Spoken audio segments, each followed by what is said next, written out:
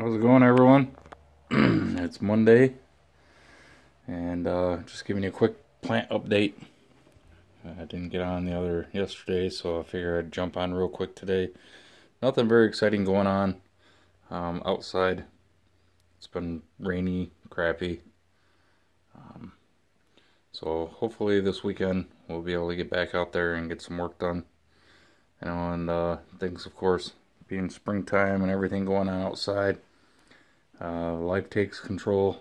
Got a lot of functions for kids and family and things like that. So, but we get out there as often as we can, get things done. So, all right. So here's what we got going on here.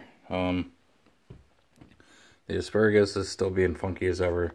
What I did was I backfilled. You can see a lot of these. I backfilled a lot of these the other day. It actually took me like 2 hours. Because you pretty much have to spoon feed this stuff.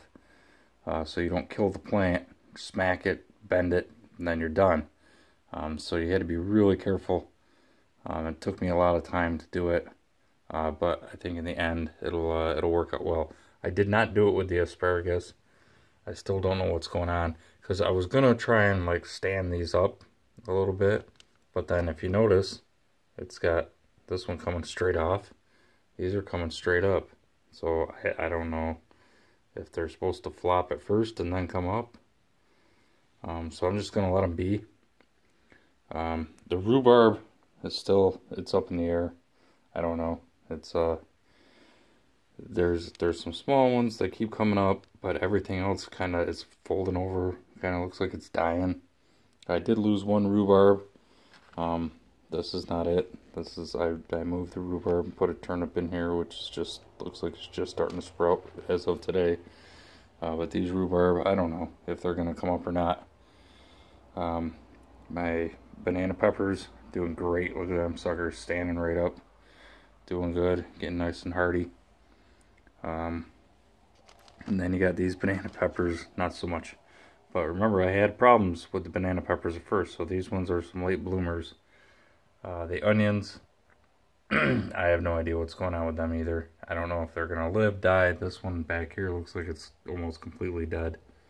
I don't know if that's what they're supposed to look like, flopping over like that. But what I'm going to do is I'll probably, when I get outside, for that time of planting, I'll probably throw some more in outside. I'll probably also end up buying some plants, who knows. Other than that, cauliflower. So good. Oh yeah, back here, celery. This is about the only plant that looks decent. These ones, not so much.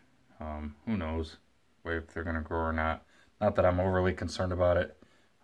Celery is just water and thread anyways. It's pretty disgusting, I think, anyway. Other people like it. My kids like it, which is funny because they don't like anything else that I do. So the cauliflower is looking great. Eggplant. This one's an eggplant right here. That's looking phenomenal. Excuse me. Got a sore throat. Everybody in the house is sick. So this is awesome. We've all actually been, there's 4 of us, we've actually all been to the doctor within the past week for a variety of things. Which is, I don't remember the last time that happened, if ever. So jalapenos, they're finally all up. They're doing great. Some better than others. Cayenne peppers.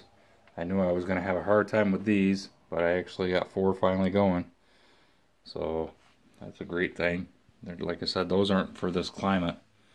So we'll see when we get them outside if they continue. Oh, excuse me, Jesus.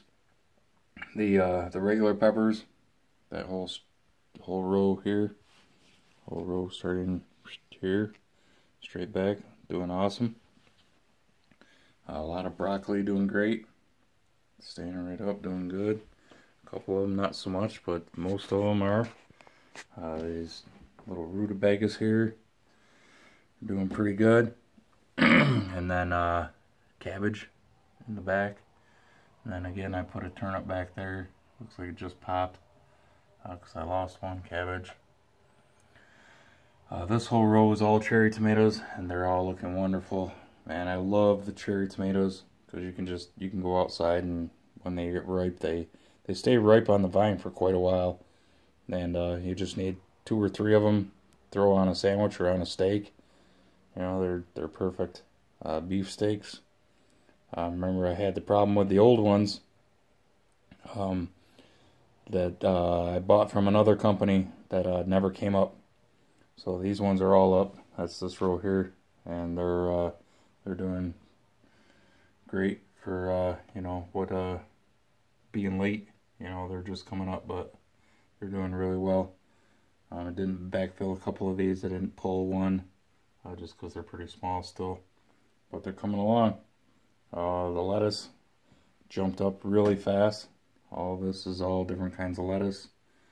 Came up really fast, and seems to be doing wonderful.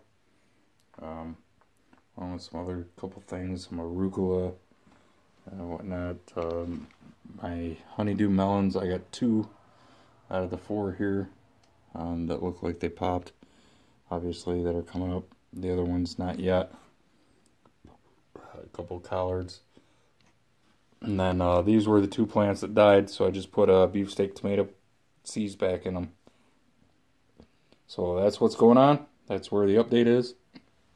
And less than a month to go, and we'll be outside putting them all in the ground.